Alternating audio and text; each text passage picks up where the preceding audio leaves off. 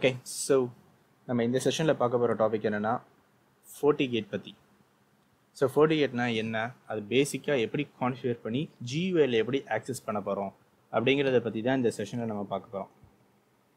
Okay, so first of all Fortinetனா என்ன அப்படின்னு பார்த்தீங்கன்னா, Fortinetங்கிறது one of the Fortigate product. Fortigateங்கிறது one of the Fortinet product. Fortinetனா ஒன்றும் கிடையாது, அது ஒரு சிஸ்கோ, ஜூனிப்பர், HP இந்த மாதிரி அதுவும் ஒரு company which maintains the networking products. ஓகேவா?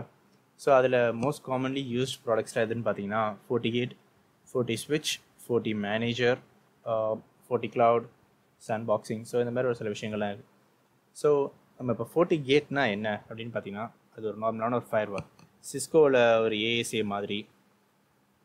Okay, so R check point R பேரல்டோ, so இந்த மாதிரி ஃபயர்வால்ஸ் மாதிரி தான் இதுவும். நெக்ஸ்ட்டு FortiSwitchங்கிறது பார்த்தீங்கன்னா நார்மலான ஒரு L2 and L3 ஸ்விட்ச், சிஸ்கோவில் யூஸ் பண்ணுற அதே மாதிரி ஸ்விட்சஸ் மாதிரி தான் இதுவும் ஸ்விட்சஸும் இவங்க ப்ரொடக்ட் பண்ணுறாங்க. நெக்ஸ்ட்டு FortiManagerனா என்னென்னு பார்த்தீங்கன்னா, மல்டிபிள் Fortinet ப்ராடக்ட்ஸை ஒரு இடத்துலேருந்து மேனேஜ் பண்ணும். ஓகேவா? ஸோ எப்படின்னா, லெட்ஸ் டேக்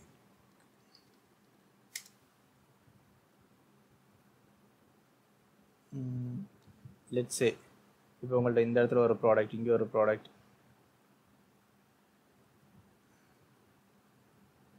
இப்போ உங்கள்கிட்ட இவ்வளோ Fortigate ப்ராடக்ட்ஸ் இருக்குதுன்னு வச்சுக்கோங்க ஃபார் எக்ஸாம்பிள். ஸோ இவ்வளோ Fortinet ப்ராடக்ட்ஸையும் நீங்கள் தனித்தனியாக போய் கான்ஃபிகர் பண்ணுறது கொஞ்சம் காம்ப்ளெக்ஸாக இருக்கும் ஒரு சில நேரத்தில். ஸோ எல்லாத்தையுமே உங்களுக்கு ஒரே இடத்துலேருந்து ஆக்சசிபிலிட்டி பண்ணணும் அப்படிங்கிற சுச்சுவேஷன் வந்துச்சுன்னா அதுக்கு இந்த FortiManager ரொம்ப யூஸ் ஆகும்.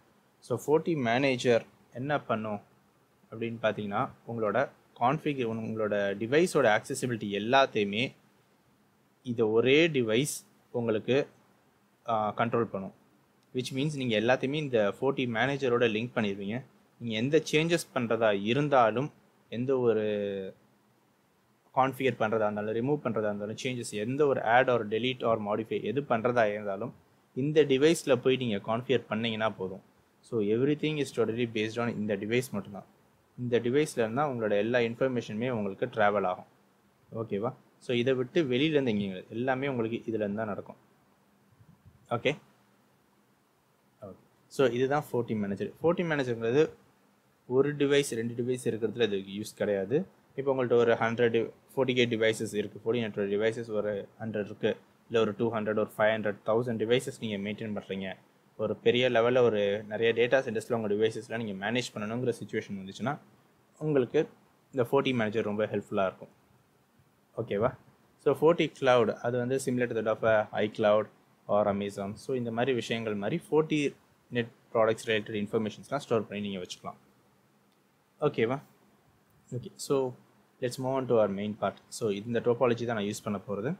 ஸோ இன்றைக்கி இந்த செஷனில் நம்ம பேசிக்காக பார்க்க போகிற விஷயம் எப்படி Fortigate GUIயில் ஆக்சஸ் பண்ணுறது அப்படிங்கிறது மட்டும்தான்.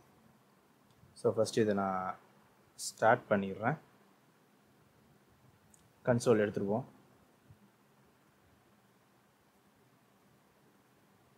ஸோ டிவைஸ் பூட் ஆகிட்டுருக்கு. ஓகே, டிவைஸ் பூட் ஆகி முடித்தோன்னே இதுக்கு டிஃபால்ட்டான க்ரெடென்ஷியல்ஸ் இருக்குது. ஸோ டிஃபால்ட்டான க்ரெடென்ஷியல்ஸ் என்னென்னு பார்த்தீங்கன்னா, ஃபஸ்ட்டு நீங்கள் Fortinet ரிலேட்டட் ப்ராடக்ட்ஸ் வாங்குறீங்கன்னா, எஸ்பெஷலி Fortigate இருந்தால் admin is user name, password எதுவுமே கிடையாது. யூசர் நேம் வந்து அட்மின், பாஸ்வேர்டு வந்து எம்டி, எதுவுமே இருக்காது. ஜஸ்ட் கிவ் அ என்டர், நீங்கள் லாகின் பண்ணிடுவீங்க. ஓகேவா?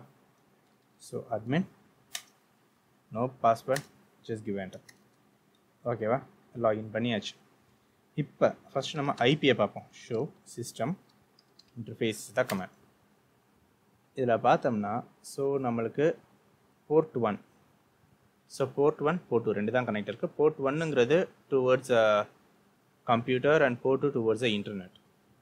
ஸோ போர்ட் 1க்கு வரும். போர்ட் 1 வந்து DHCPங்கிற மோடில் பிங்கு, HTTPS, HTTP, SSHலாம் அலோவ் பண்ணியிருக்காங்க. Okay, configure system interface. இப்போ என்ன பண்ண போகிறோம்னா, போர்ட் 1க்கு ஒரு ஐபி அசைன் பண்ண போகிறோம். Edit board 1. ஓகேவா? DHCPயில் இருக்கிறதுனால ஃபஸ்ட்டு நம்ம மேனுவலாக மாற்ற போகிறோம். மேனுவல்னா static IP. ஓகேவா? நெக்ஸ்ட்டு set ஐபி செக்மெண்ட் என்ன 192.168.1.0/24ங்கிற சப்நெட்டு. அதில் யூஸ் பண்ண போகிற ஐபி இங்கே 100. ஸோ 192.168.1.100/24. ஓகேவா? ஸோ எண்டு சேவ் பண்ணியாச்சு. Show system interface. இப்போ பார்த்தோம்னா 1.100ங்கிற ஐபி கான்ஃபிகர் ஆயிடுச்சு. பிங்கு அலோவ் பண்ணியிருக்காங்க ஐசிஎம்பி பேக்கெட்ஸ். நம்ம GUI ஆக்சஸ் பண்ணுறதா இருந்தால் HTTP அண்ட் HTTPS நம்மளுக்கு அலோவ் ஆயிருக்கணும். அது ரெண்டுமே இங்கே அலோவ் ஆயிருக்கு. ஓகேவா? ஸோ அந்த இஷ்யூஸ் எதுவும் கிடையாது. ஓகே, இப்போ டைரெக்டாக இப்போ நம்ம கம்ப்யூட்டருக்குள்ளே போயிடும். ஸோ இதுதான் நம்மளோட பிசி.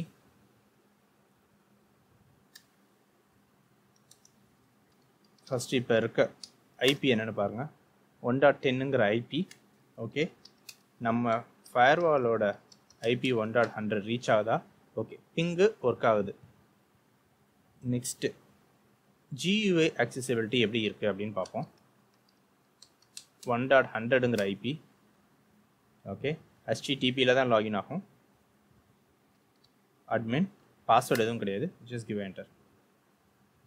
ஓகே, ஸோ நான் ஃப்ரெஷ்ஷாக ஓப்பன் பண்ணியிருக்கேன். இந்த ஒரு பாஸ்வேர்டு எதுவுமே பண்ணது கிடையாது.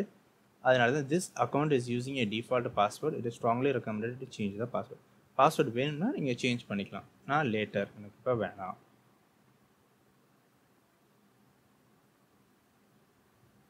ஓகே, ஸோ இதுதான் இதோட பேசிக்கான வியூ. GUIயில் நம்ம எப்படி டிவைஸை ஆக்சஸ் பண்ணுறோம் அப்படிங்கிறதுக்கான ஒரு விஷயம் இதுதான். ஓகே, ஸோ இப்போ பார்த்தோம்னா இதில் பேசிக்காக என்னென்ன இருக்குது, இதோட ஹோஸ்ட் நேம் என்ன இருக்குது அப்படின்னு பார்க்குறோம். ஸோ இதோட சீரியல் நம்பர், இது என்ன ஃபர்ம்வேரு, இந்த எல்லா இன்ஃபர்மேஷன்ஸ் இருக்குது. எவ்வளோ நேரம் ஆச்சு டிவைஸ் பூட்டப் ஆகி? 3 நிமிஷம் இருக்குது. இப்போ நம்ம பூட்டப் பண்ண தான் ஃபஸ்ட்டு.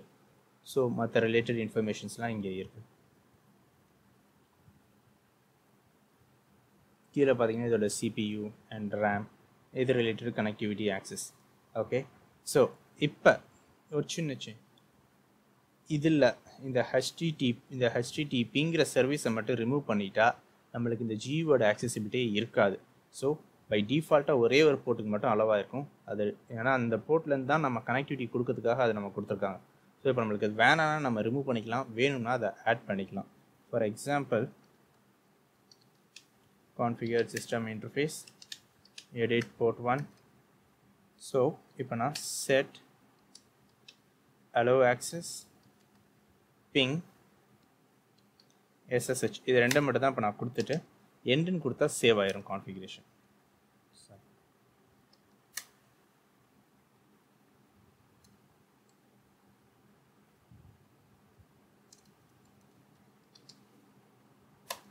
ஓகே, இப்போ எனக்கு சேவ் ஆயிடுச்சு. இப்போ நான் இதை ரீஃப்ரெஷ் பண்ணேன்னா எனக்கு ஆக்சசிபிலிட்டி இருக்காது. ஏன் இருக்காது அப்படின்னா, ஏன்னா நம்மளோட ஷோ சிஸ்டம் இன்டர்ஃபேஸ் இந்த கமாண்டை போட்டு பார்த்தீங்கன்னா உங்களுக்கு வெறும் பிங்கும் SSH தான் இருக்கும். ஸோ நீங்கள் போய் பிங் ரெஸ்பான்ஸ் பாருங்கள், உங்களுக்கு பிங் ரெஸ்பான்ஸ் வந்துக்கிட்டே தான் இருக்கும். பிங் ரெஸ்பான்ஸில் எந்த ஒரு இஷ்யூஸுமே இருக்காது. பட் உங்கள் GUI ஆக்சசிபிலிட்டி இருக்காது. GUIயோட ஆக்சசிபிலிட்டி வேணும்னா நீங்கள் மேக் ஷுர் இது உங்களுக்கு allow ஆகிருக்குன்னு. Configure system interface, edit port 1, set append allow access HTTP. இப்போ ட்ரை பண்ணுங்க. இப்போ நம்மளுக்கு ஆக்சஸ் கிடச்சிருச்சு. ஓகேவா? ஸோ இந்த ஒரு விஷயம் எந்த போர்ட்லேருந்து நீங்கள் ஆக்சஸ் பண்ண நினைக்கிறீங்களோ அந்த போர்ட் எப்பயுமே ஆக்சசிபிளாக இருக்கணும். அந்த பர்டிகுலர் சர்வீஸ் உங்களுக்கு ஆக்சசிபிளாக இருக்கணும். அப்படி இல்லைன்னா உங்களால் GUIயில் ஓப்பன் பண்ண முடியாது. SSH எனேபிள் இருந்தால் தான் SSHங்கிற இது. So similar of a particular service running in ஏசியில் எப்படி ஒரு சர்வீஸ் ரன் இருந்தால் தான் ஆக்சஸ் பண்ண முடியுமோ அதே மாதிரி இங்கே அந்த இன்டர்ஃபேஸ் லெவல்லேருந்து அந்த சர்வீஸ் உங்களுக்கு ஆக்சசிபிளாக இருக்கணும். இருந்தால் மட்டும்தான் அந்த ப்ராசஸ் நடக்கும். இல்லைன்னா உங்களுக்கு அந்த ப்ராசஸ் நடக்காது. ஓகேவா? ஓகே, ஸோ இப்படி தான் GUIயை ஆக்சஸ் பண்ணணும் FortiGate ஃபயர்வாலை பொறுத்த வரைக்கும். That's it.